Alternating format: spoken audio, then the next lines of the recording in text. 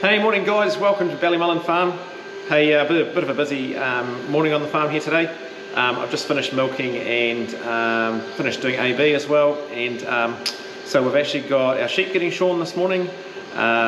We've got a flock, I worked out yesterday, the other day, had a bit of a sort out. I think we're up to 34 now. That's including ewes and this year's lambs and our breeding ram. So we started off years ago just with one sheep that we were given by Matt Denson, who does our dehorning, who's actually shearing the sheep for us today. And then we got given a handful of other ones, some Arapawas from Claire's sister and her husband. And yeah, we decided to hire a ram, and they've done some breeding, and as things happen when they do breeding, they've suddenly multiplied to be quite a large number. So what we typically do is we, up until this year, we've kept all the female lambs, and we tend to castrate the male lambs, and then eventually eat them when they're sort of big enough to be eaten. And we're going to do that again this year. We had a really good run of female lambs this year, so we're actually going to eat a handful of them as well, or else maybe give some to family and friends, just because we don't need the flock to get too big. 35 is a pretty good number for us.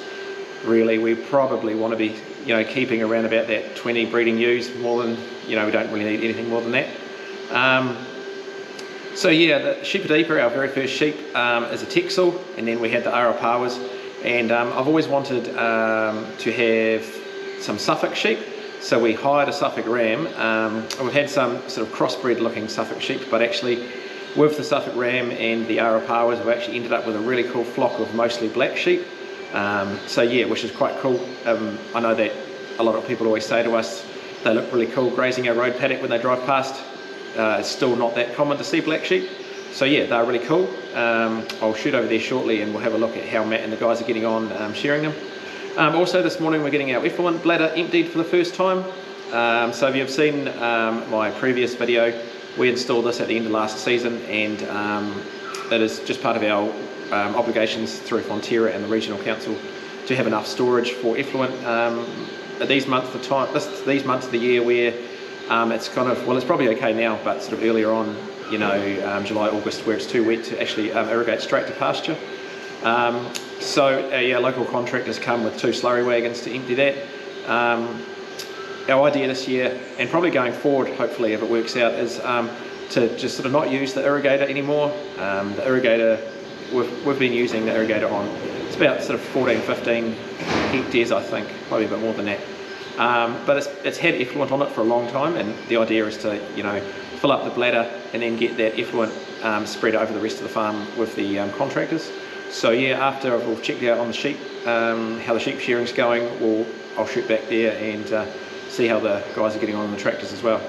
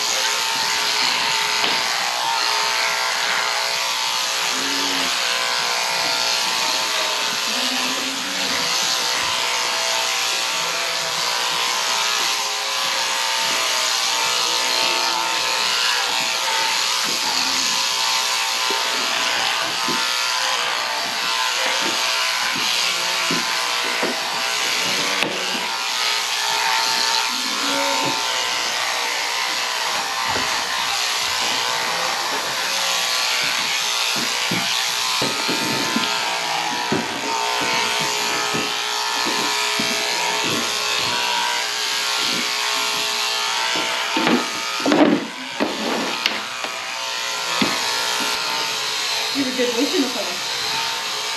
I did enjoy this weekend.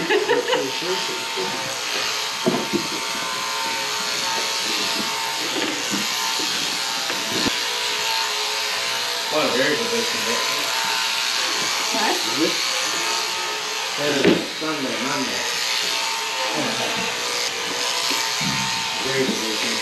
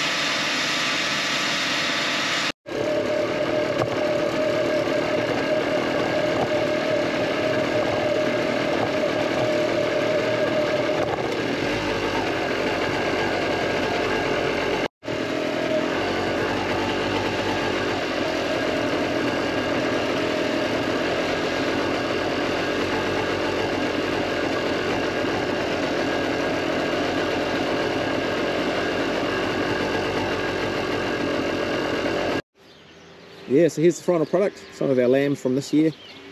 They look so much different once they've been shorn than when they got all their wool on. So that little black one there was mostly black, but he's got some white speckles under him. So this is our matriarch. This is Sheaper, our very first sheep. She's getting on a bit now, but she's been a really awesome mum, nice and quiet, really good leader. So if we ever want to shift the sheep, we just move Sheaper and the rest go with her. I think they're actually having a bit of trouble finding their babies because they all look so different after being shorn.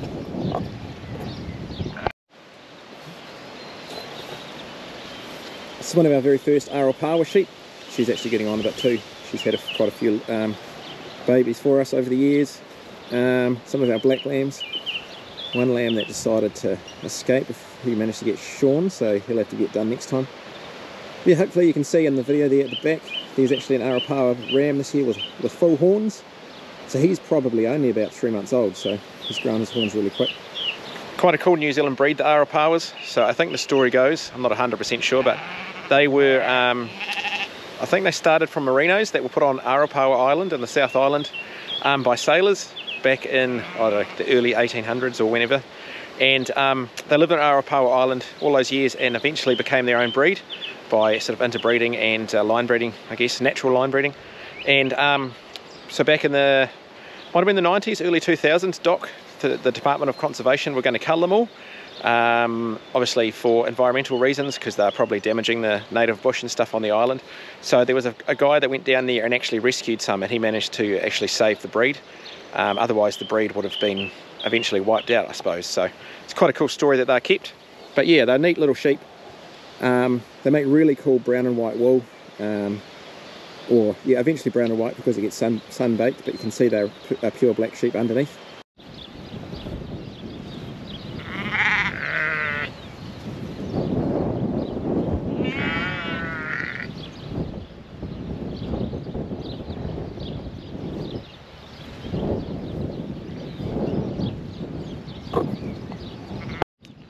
Yeah, so Matt Denson and his team who share our sheep for us, so he owns the company 100:1 Mobile Shearing, so he goes all around Taranaki shearing sheep. Obviously, as he says, he'll do 100 or he'll do one, which is really great for people like us with small flocks, especially great with lifestyle block owners who've only got 1 or 2. Matt also does our debudding for us for our calves in springtime.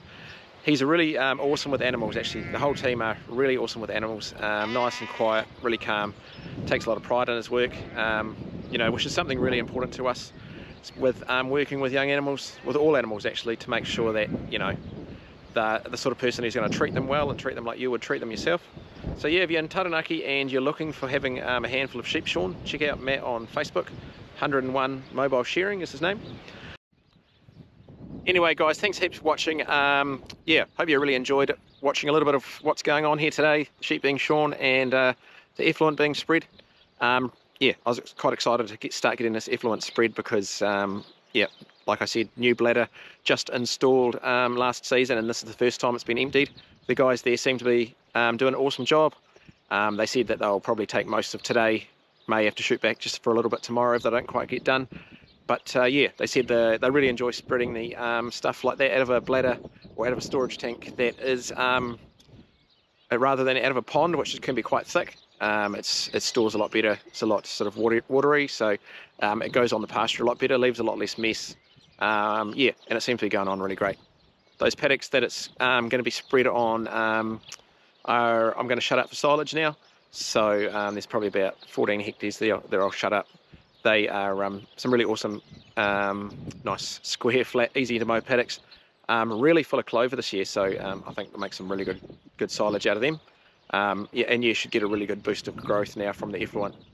But yeah, that's everything for today, guys. Thanks heaps for watching as always. Yeah, check out the rest of our videos if you haven't already. But for the time being, thanks for watching, and we'll see you next time.